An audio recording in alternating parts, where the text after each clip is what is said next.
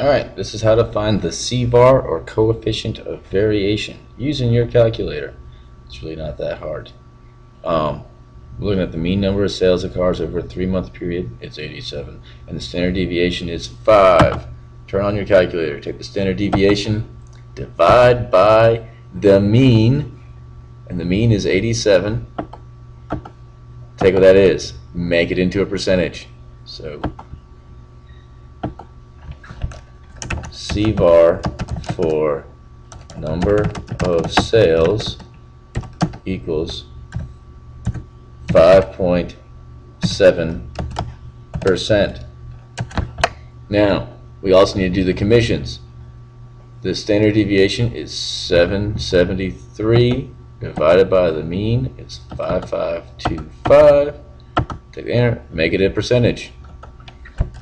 Cvar for commissions is 14.0 rounding percent. So there's two different sentences you can make.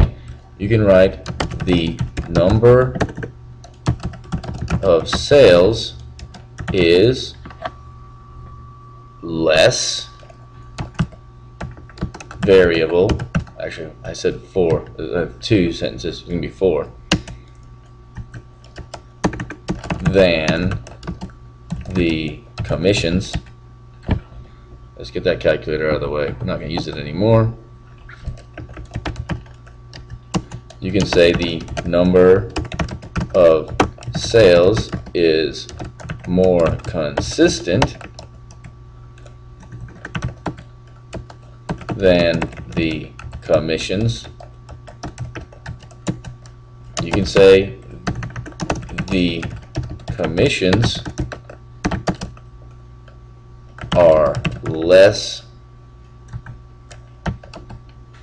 consistent than the number of sales.